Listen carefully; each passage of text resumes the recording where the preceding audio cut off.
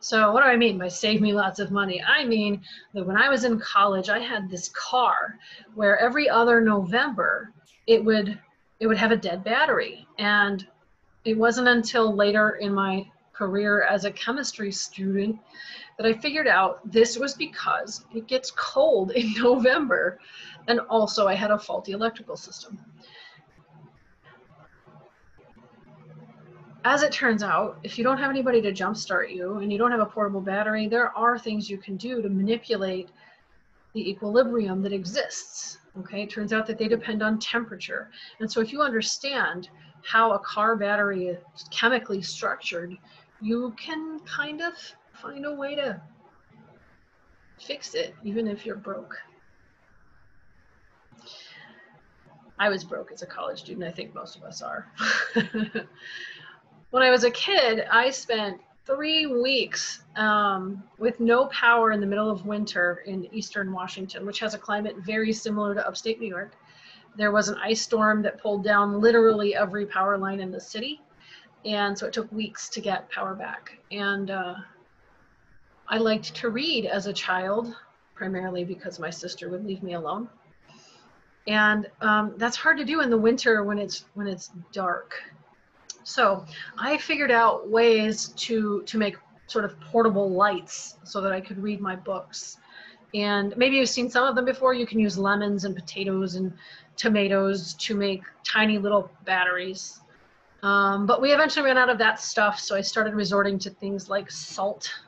You can actually make a salt solution conduct electricity. Things like that. I also save a ton of money by treating my phones really, really well. In the time that it takes for me to replace a phone, members of my family get 2 or 3 phones because I treat the battery with the respect it deserves. So we're going to learn a little bit about these things and kind of, I don't know, you can call them life hacks almost. But I think of it as applications for redox chemistry. So first, we need to understand that all of these things are batteries. And so batteries are electrochemical cells, that is, things that produce electricity using chemicals. And they all work to generate electricity by having the right combination of compounds or elements in contact with each other.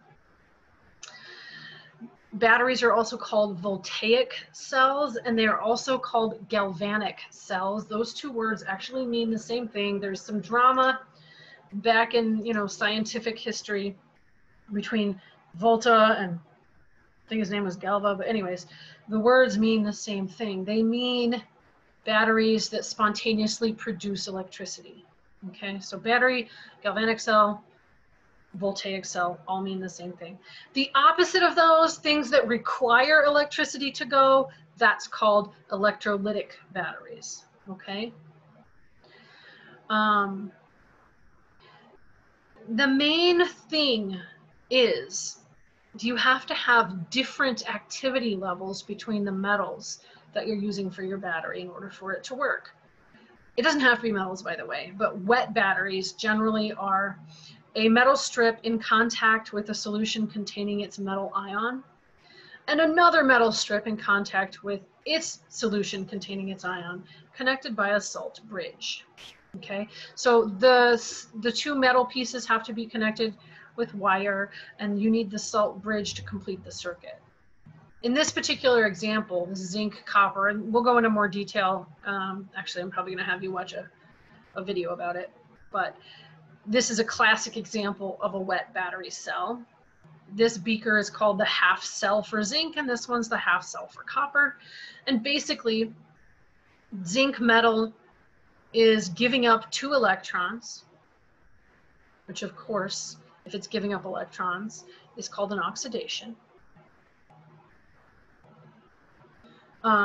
And those 2 electrons travel around this wire, so we can measure the voltage, but it travels around the wire to the copper metal. And so what happens on the copper metal side is the opposite thing. Those 2 electrons get added to the copper ion to produce copper solid, which is great because zinc is cheap as all get out and copper is not. So here we're consuming zinc to make copper, and it's magical money making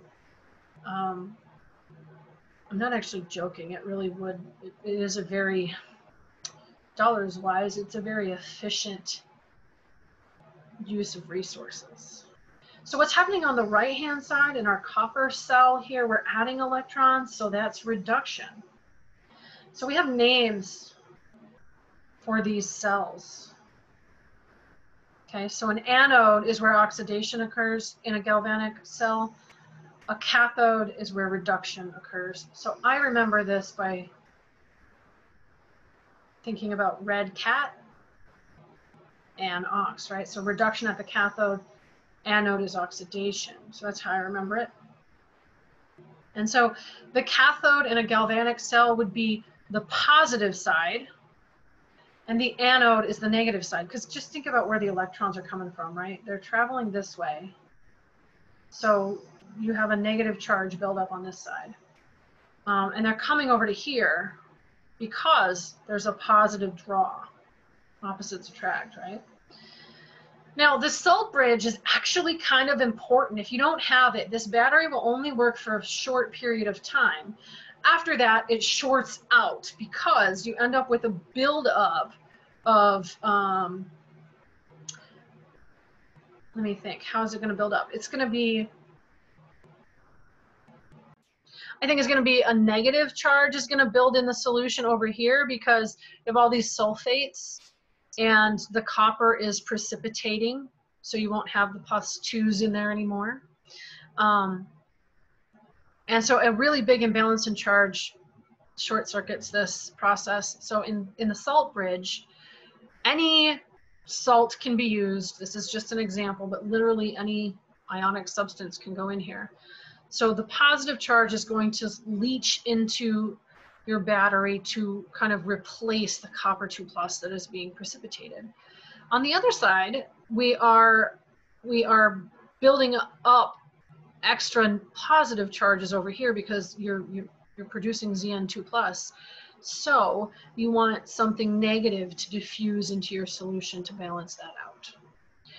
The salt bridge is made with agar, which is the same thing you can grow bacteria on. So we have to make them pretty soon before your experiment.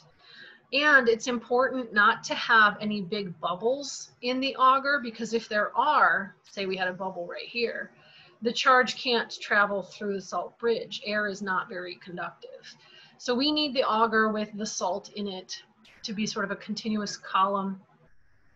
And you need to make sure that it's dipped into your beakers when you do this.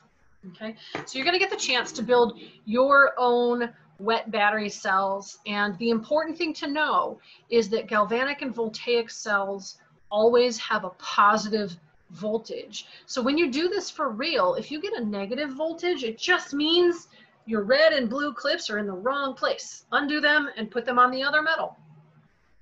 If you get a voltage of 0 after a short time, check your salt bridge.